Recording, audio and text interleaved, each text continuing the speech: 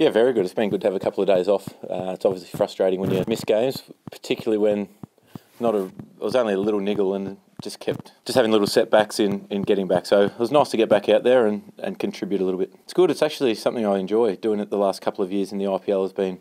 it was a bit of a weird feeling when I first started doing it. Obviously, as an opener, your toss goes up, you go off, get your pads on, get ready.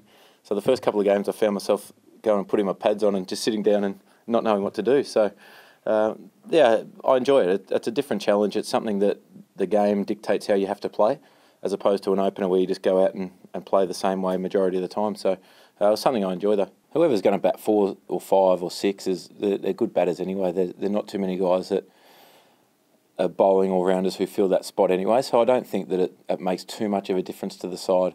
Probably it might allow you to play an extra all-rounder or something. But in terms of strengthening the batting, I don't think so. We've got Travis Head, who's got a good record in one day and T20 internationals. So yeah, I don't think it changes a hell of a lot, to be honest. I don't have much of an idea, to be honest. We just got told the side will be named tomorrow before the game. Davey's obviously flying in this afternoon, so we'll have to wait and see with that. But we still want to win. We've underperformed over the last however many years in this format, so we want to make sure we keep the momentum going, make sure that we're still going out there with the right game plans and the right intent to win every game. You feel it has a great feel every time you play, but I think at the moment we've got guys coming in who have come off the Big Bash in really good form. There've been guys who have had a long period of T20 cricket, which probably has a bit of a difference to the way that the side plays, instead of just guys mixing and matching. Just if you're in England, for example, in the past, we've probably just stuck with a one-day side with 1 or 2 players. So I think having guys in really good form coming in is really handy. The guys that have played are also coming into the side fresh as well, so they bring that real enthusiasm and the youth that you're after in T20, and it just real excitement around the game.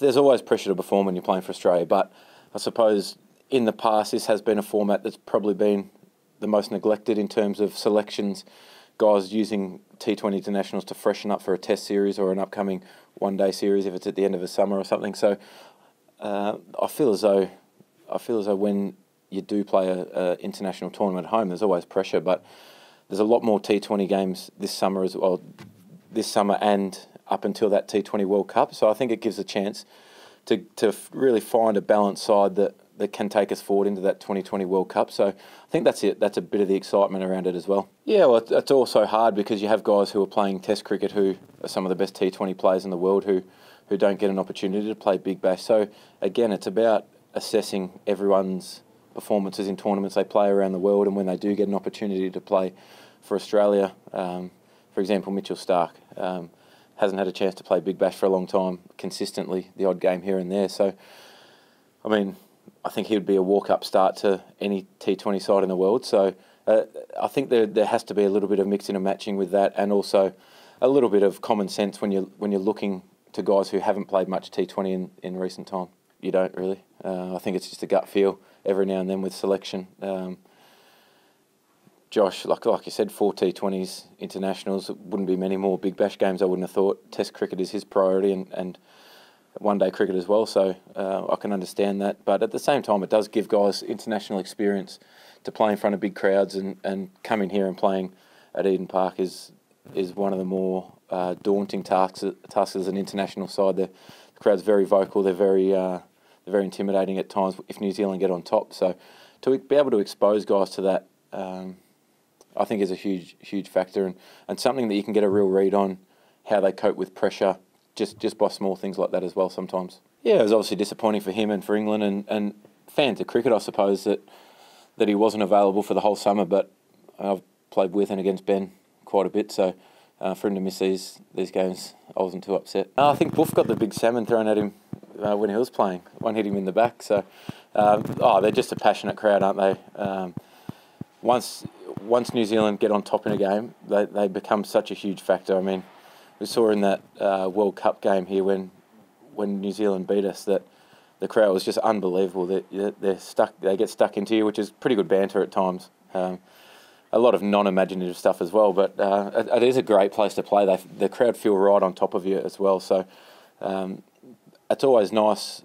Well, we haven't won here for a while, so I was going to say it's always nice if you do win here. But that's something we want to change, and they do play such a huge part when New Zealand are up and about. Well, I think that goes a long way to the scores we've been able to restrict them to. The way that we've started with the new ball has put, particularly in that first game, put New Zealand on the back foot with a couple of early wickets and really tight bowling.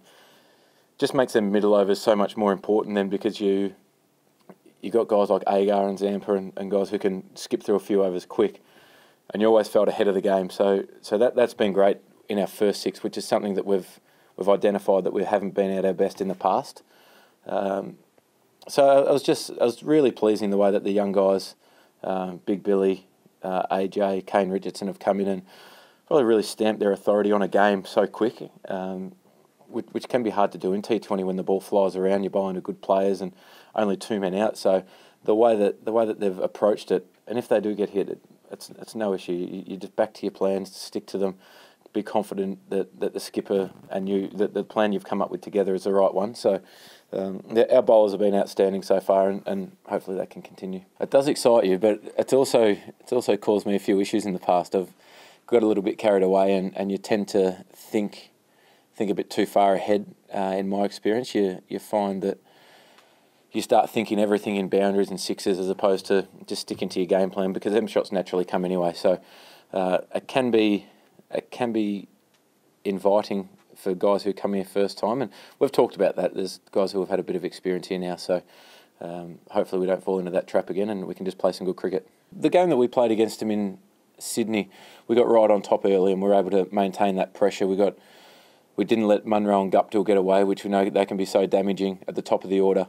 And then their game against against England, it was just a really good contest. I think in Hamilton the wicket probably played better than it looked.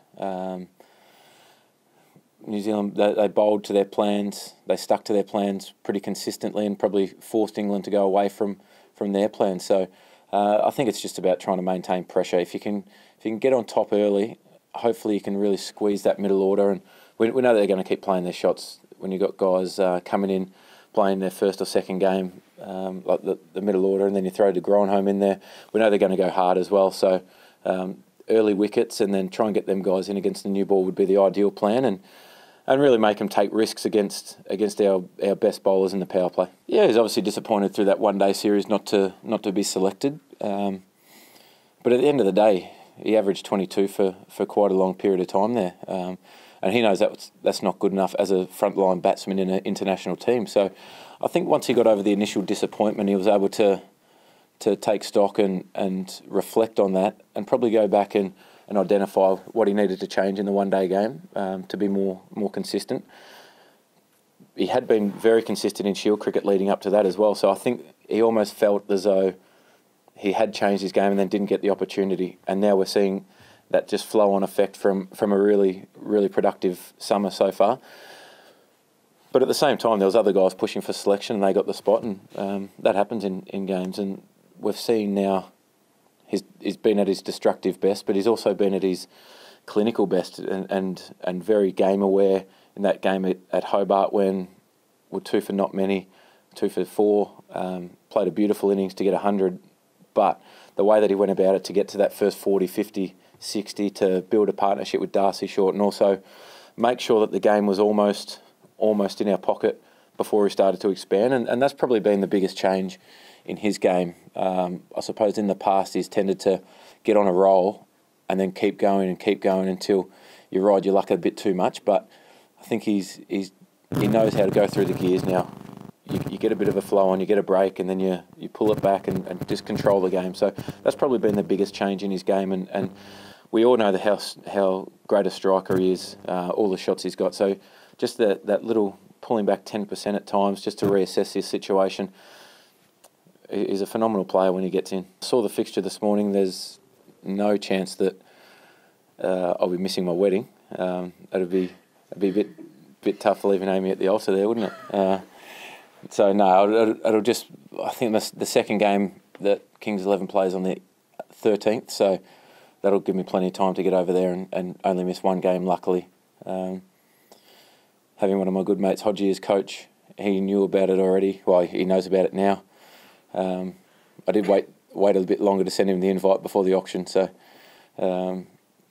it's just a case of missing one game. But hopefully playing with Kings over a 3-year period, that's not the end of the world. Maxi's going to be my MC, so we play them as well. So no, I think guys like Davey and that, I think they've got a job to do and for their franchise. So I'm sure that they'll be in India. Obviously, from seeing a little bit the other night, but talking to Sam Curran, who played at Auckland here with Chapman, it's got a bit of an idea about how he plays and stuff like that. So Sam was very, very helpful in coming forward with some info about him. But it's always exciting when guys come into the international game after playing so well in domestic cricket and finally get their opportunity. It's great for them and great for the fans to see new players coming through and really dominating and having a big impact on international cricket.